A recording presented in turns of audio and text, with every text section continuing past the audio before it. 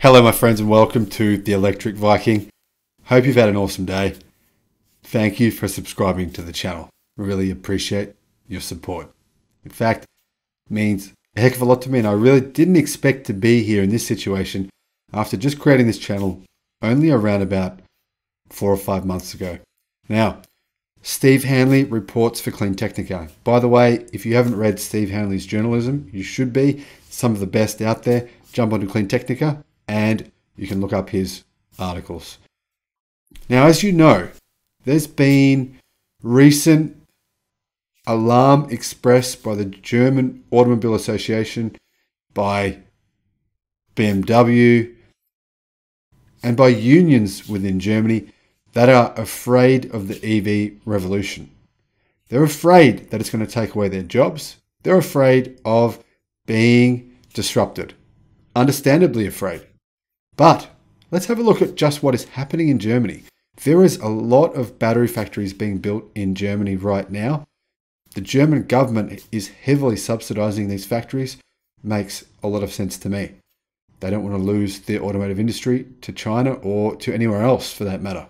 So, interestingly, German automakers produced 53,221 EVs in July of this year. Now, for comparison's sake, Chinese automakers produced 150,000 EVs in August of this year. So, around 3 times as many EVs. But you can see both the Chinese automotive industry and the German are actually producing quite a few EVs.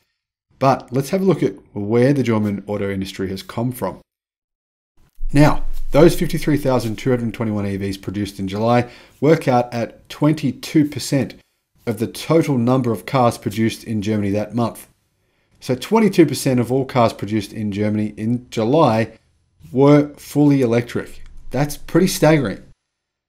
Now compare that to March 2020, the year before, when just 7% of new cars produced were EVs, and in January of 2019, when only 3.2% of new cars were electrics, according to Energy Monitor. That is what an EV revolution looks like. Now, I've had people comment on this channel saying, I'm unsubscribing from your channel because you're lying about the EV revolution. It's not doubling every year. Yeah, well, okay, 3% in 2019, 6.8% in 2020. 22% in 2021. You're right, I lied. It's more than doubling. It's nearly tripling. Yeah. And by the way, if you want to subscribe, go ahead. Be my guest, friend. Plenty of people want to know the truth, and here it is. Now, these numbers will change dramatically. And when I say dramatically, I mean you don't really understand just how dramatically.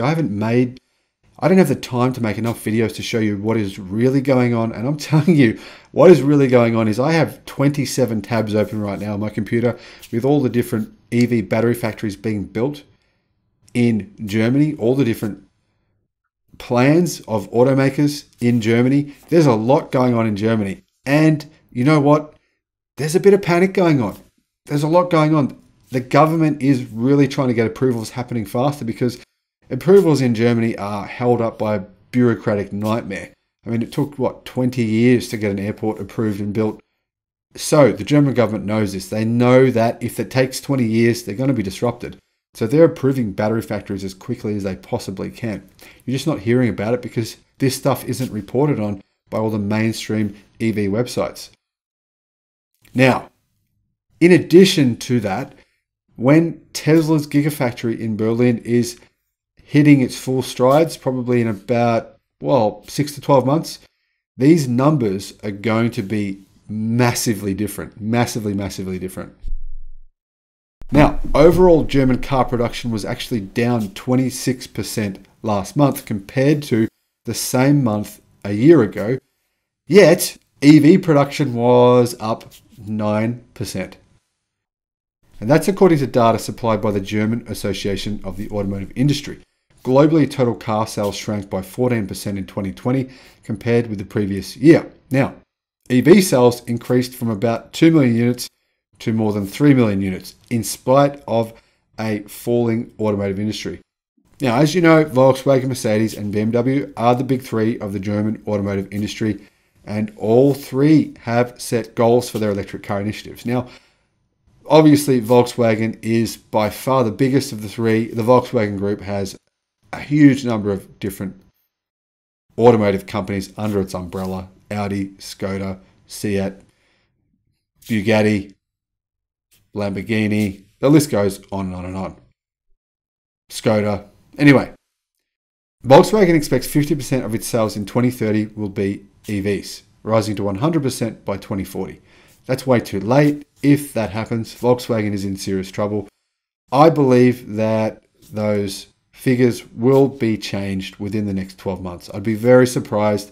Their CEO is a very smart person who I highly respect, and I think he's pushing the company to move towards 100% EVs sooner than that, but coming up against probably potentially shareholder and board member pushback because they're afraid of losing their current sales.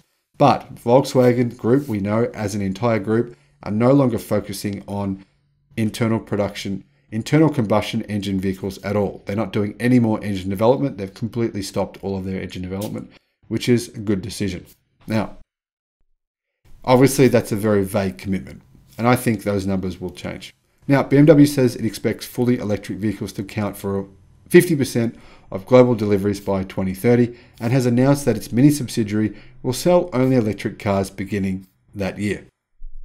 Now, I've made a video about what I think will happen to BMW by 2030, and I'll put that in a link in the description. You can have a watch of that video and let me know what you think. Now, let's have a look at the Chinese automotive industry. China's electric car manufacturers recorded rising sales figures for electric cars and plug-in hybrids in August. Now, there's some really interesting numbers here. Now, I'm going to tell you the first interesting number, so that if you don't want to watch the video anymore, you'll at least know this.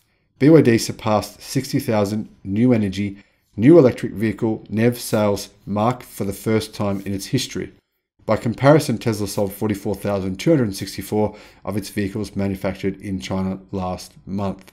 So in total, the two of them sold 100,000 new energy vehicles.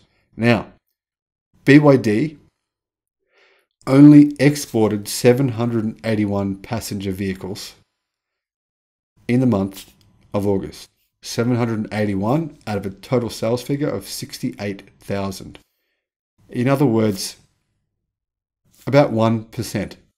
Now, BYD just posted on their BYD Europe, Facebook, and Twitter accounts that they plan to go global now. They are going global now. They obviously have announced they're going to Australia, to New Zealand, to Europe, to the UK. And I just made a video on how they've announced they're now hiring for sales positions for passenger car sales in the United States. They're going global. And only 1% of their sales in the month of August were outside of China. Do you think they could double those sales in a year, realistically, if they're going to sell in all those other countries? I would say that's a very conservative look on their sales in 12 months, considering they're the fourth largest battery company in the world and they have their own semiconductor manufacturing plant. They don't have the two bottlenecks that everybody else has. That I would say it's very conservative to say they could double their sales figures in electric cars within 12 months. Now, let's have a look at everything else going on in the Chinese EV market. According to the China Passenger Car Association, the CPCA, the sales volume of locally manufactured NEVs in China climbed to 304,000 vehicles in August, a 23.7% increase from the previous month. Cumulative sales of China-made BEVs and PHEVs in the first 8 months now stand at 1.643 million vehicles, according to the association. Now, I need to remind you here, XPeng, NIO, SAIC, Great Wall Motors with Aura, they're just some, Wuling Hongwan, they're just some of the cars and the automotive manufacturers that are pushing outside of China that are about to sell their vehicles globally. The Chinese automotive industry is about to blow up. Now, when I say blow up, yes, this could mean in two ways. Well, the first way, in a good way for them, their sales figures are going to massively increase. They're going to disrupt the Japanese automotive industry. They're going to disrupt the American automotive industry. They're going to disrupt the European automotive industry as well. But, of course, there is way too many businesses in the electric and battery industry and the electric car industry in China. Way too many. There's tens of thousands. And many of those are going to go bankrupt. Many of those will be just pushed out by the Chinese government because the Chinese government wants to consolidate companies. They might just encourage them to consolidate, or they might get rid of them. I don't know. Who knows? But there'll be big changes going on within the next 12 months. That's for sure. BYD sold 61,409 NEV units in August, specifically 60,508 passenger cars and 901 commercial vehicles. This represents an increase of 301% year on year, around 21% month over month. Within the NEV segment, sales of all electric vehicles and plug-in hybrids increased by 223% and 556% respectively compared to the previous year. Part-time electric vehicles in particular have thus become more popular. Now, like I said, 99% of these sales were in China. Incredible. Incredible the potential this company has, isn't it? Now, in terms of individual models, BYD's flagship Han came in at 9,000 units sold last month, representing cumulative sales of over 110,000 units since its launch. BYD sold 13,000 units of the Quin Plus DMI, and the entire Quin family sold 22,350 new vehicles in August. Furthermore, 6,240, 17,700, and 4,782 Tang, Song, and Yen series vehicles were sold last month. Now, I just want to remind you of the fact that BYD's new vehicles are just being launched now. They have a series of 6 new vehicles coming out over the next 6 months and around about 10 new EVs coming out over the next 12 months. According to the China Passenger Car Association, BYD sold 99% of these vehicles in China itself, only 780 electric, well, close to 99%. Only 781 electric vehicles and plug-in hybrids were exported to foreign markets, it says. This detail is particularly interesting in view of Tesla's export rate. According to CPCA figures, the California electric car maker sold 44,264 BEV vehicles manufactured in China in August, a third more than in the previous month. Tesla exported 31,380 of the cars to Europe, among other locations, while domestic sales amounted to 12,900 vehicles. This was a 50% increase in domestic sales over the previous month. Also based on CPCA statistics are the following sales figures.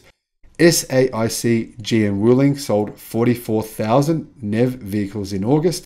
Now, I'll remind you that they're basically the car that they sell that is taking up about 80% of the EV sales is one single model, the GM Wuling Hongwan Mini EV.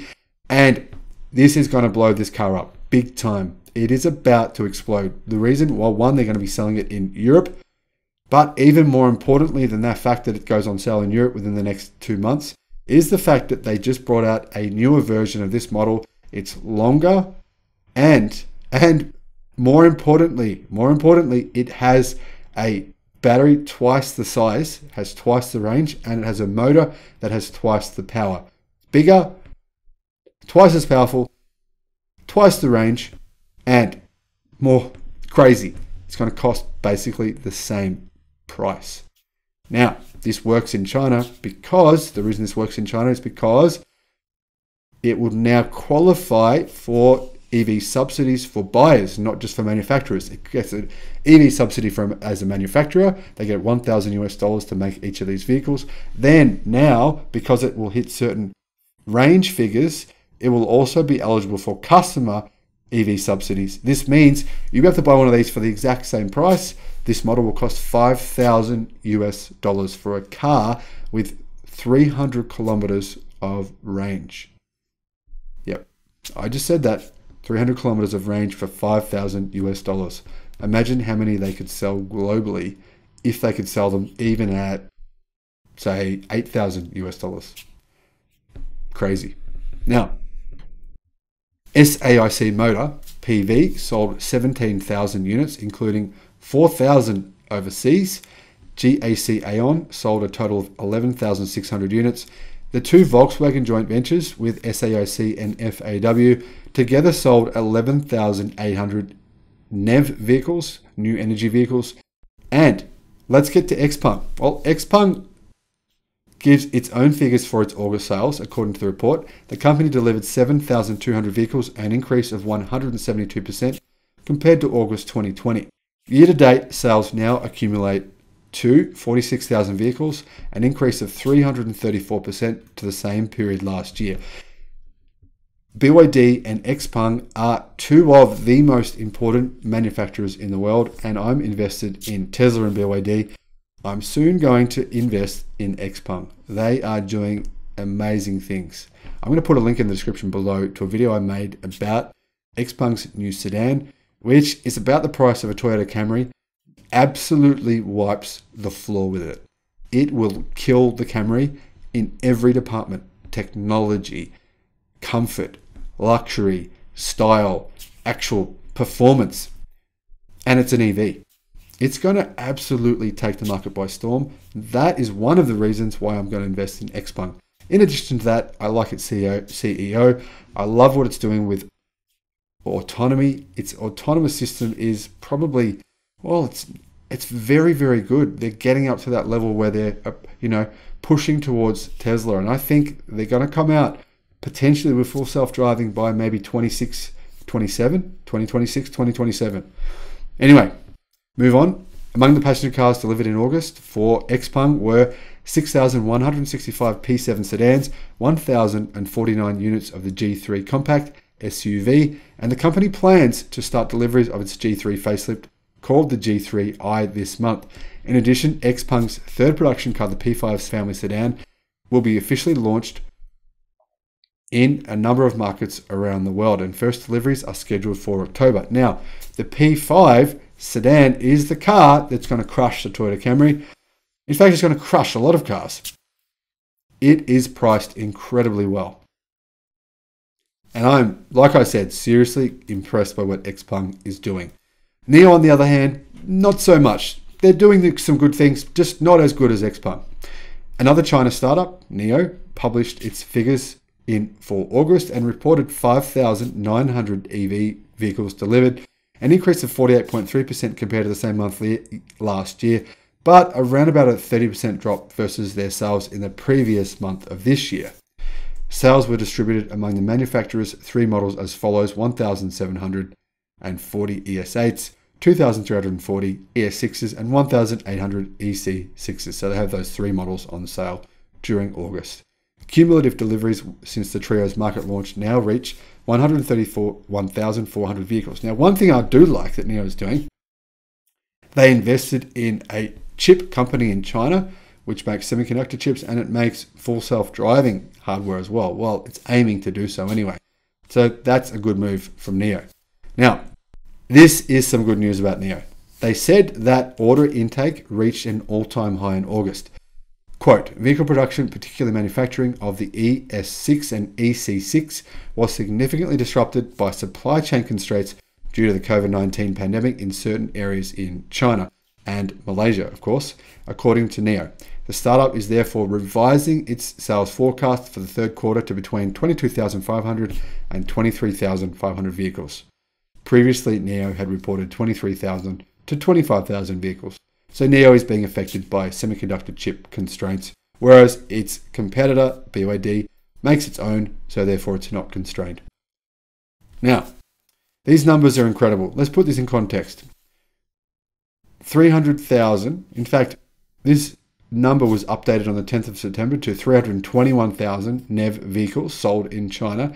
That's twice as many as the previous year. Let's put this in context. Total vehicle sales in China fell by 18% to 1.8 million units in August due to the semiconductor crisis. Sales fell by 18% of all vehicles, and yet sales of vehicles with a battery in them increased year over year by almost exactly double. You can see that the percentage of batteries, you can see that the percentage of vehicles sold with a battery, either PHEV plug-ins or fully electric cars, has massively increased as a percentage of vehicle sales in China. Now, as Steve Hanley said, the EV revolution is starting to build momentum. You can feel it happening. You can see it happening. But don't look now. By the end of this decade, the internal combustion engine may be consigned to the dustbin of history. That's just what humanity needs to battle back against the ravages of an overheating planet. Thanks for watching the video. I'll see you on the next one. Bye-bye.